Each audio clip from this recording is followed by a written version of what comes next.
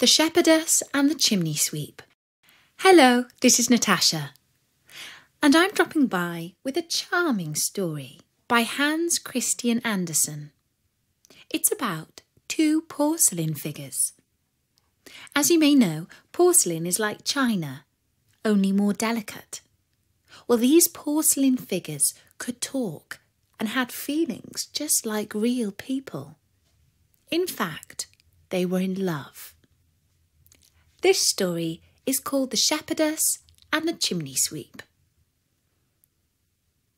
Have you ever seen a very old chest, black with age and covered with outlandish carved ornaments and curling leaves? Well, in a certain parlour there was just such a chest, handed down from some great-grandmother.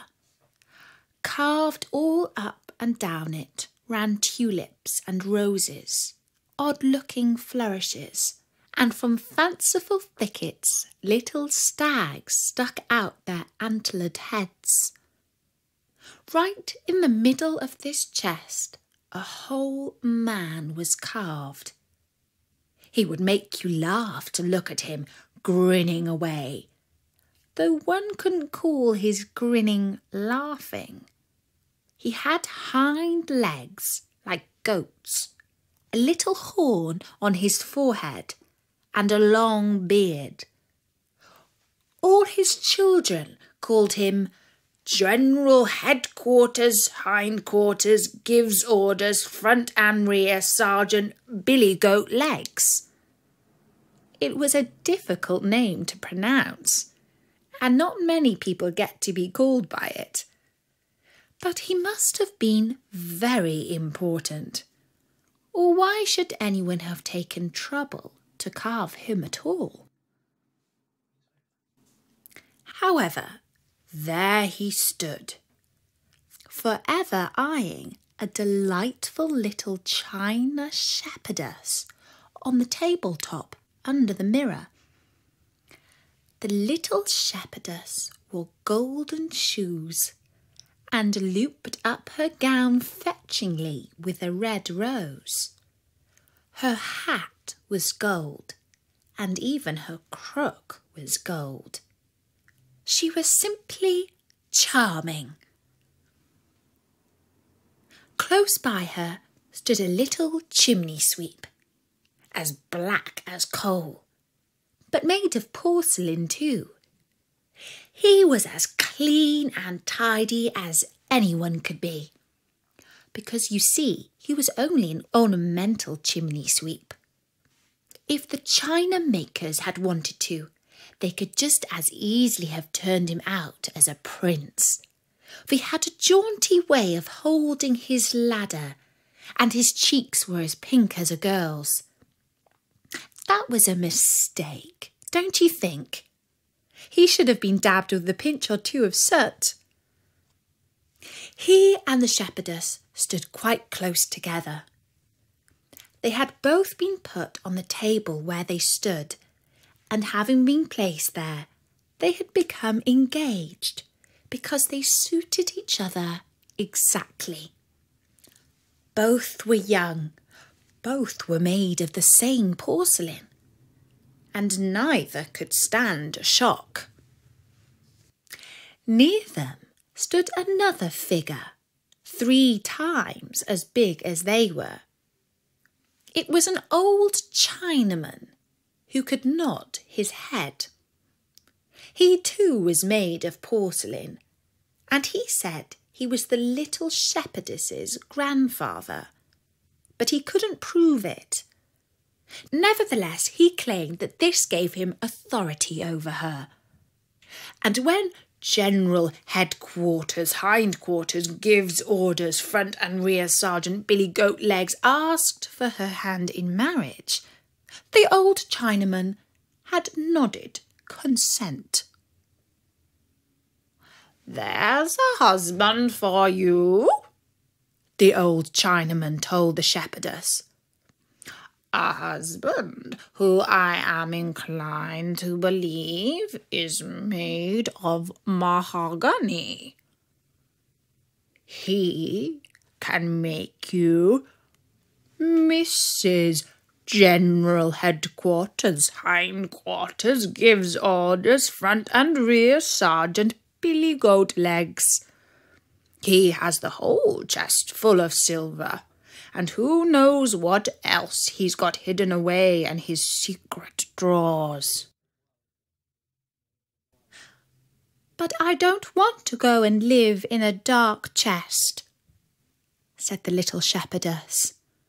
I have heard people say he's got 11 China wives in there already. Then you will make 12, said the Chinaman. Tonight, as soon as the old chest commences to creak, I'll marry you off to him, as sure as I am a Chinaman. Then he nodded off to sleep. The little shepherdess cried and looked at her true love, the porcelain chimney sweep. Please, let's run away into the big wide world, she begged him, for we can't stay here. I'll do just what you want me to, the little chimney sweep told her. Let's run away right now. I feel sure I can support you by chimney sweeping. I wish we were safely down off this table, she said. I'll never be happy until we are out in the big wide world. He told her not to worry and showed her how to drop her little feet over the table edge and how to step from one gilded leaf to another down the carved leg of the table. He set up his ladder to help her, and down they came safely to the floor. But when they glanced at the old chest, they saw a great commotion. All the carved stags were craning their necks, tossing their antlers and turning their heads. General Headquarters, Hindquarters, gives orders, front and rear. Sergeant Billy Goat Legs jumped high in the air and shouted to the old Chinaman, They're running away! They're running away! This frightened them so that they jumped quickly into the drawer of the window seat. Here they found 3 or 4 decks of cards, not quite complete, and a little puppet theatre, which was set up as well as it was possible to do. A play was in progress, and all the diamond queens, heart queens, club queens, and spade queens sat in the front row and fanned themselves with the tulips they held in their hands. Behind them the knaves lined all up, showing that they had heads both top and at the bottom, as face cards do have. The play was about 2 people who were not allowed to marry, and it made the shepherdess cry because it was so like her own story. I can't bear to see any more, she said. I must get out of this drawer at once. But when they got back to the floor and looked up at the table, they saw the old Chinaman was wide awake now. Not only his head, but his whole body rocked forward. The lower part of his body was one solid piece, you see. The old Chinaman's coming, cried the little shepherdess, who was so upset that she fell down on her porcelain knees. I have an idea, said the chimney sweeper. We'll hide in the potpourri vase in the corner. There we can rest upon rose petals and lavender, and when he finds us, we can throw salt in his eyes. It's no use, she said. Besides, I know the potpourri vase was once the old Chinaman's sweetheart, and where there used to be love, a little affection is sure to remain. No, There's nothing for us to do but to run away into the big wide world. Are you really so brave that you'd go into the wide world with me? Asked the chimney sweep. Have you thought about how big it is and that we can never come back here? I have, she said. The chimney sweep looked her straight in the face and said, My way lies up through the chimney. Are you really so brave that you'll come with me into the stove and crawl through the stovepipe? It will take us to the chimney. Once we get there, I'll know what to do. We shall climb so high that they shall never catch us, and at the very top there's an opening into the big wide world. He led her to the stove door. It looks very black in there, she said. But she let him lead her through the stove and through the stovepipe, where it was pitch black night. Now we've come to the chimney, he said. And see how the bright star shines over our heads. A real star, high up in the heavens, shone down as if it wished to show them the way. They clambered and scuffled, for it was hard climbing and terribly steep way up high. But he lifted her up, held her safe, and found the best little places for her porcelain feet. At last they reached the top of the chimney, where they sat down, for they were so tired, no wonder. Overhead was the starry sky, and spread before them were all the housetops in the town. They looked out on the big wide world. The poor shepherdess had never thought it would be like that. She flung her little head against the chimney sweep and sobbed so many tears that the gilt washed off her sash. This is too much, she said. I can't bear it. The wide world is too big. Oh, if I were only back on my table under my mirror. I'll never be happy until I stand there again, just as before. I followed you faithfully into the wide world, and if you love me the least, you'll take me right home. The chimney sweep tried to persuade her that it wasn't sensible to go back.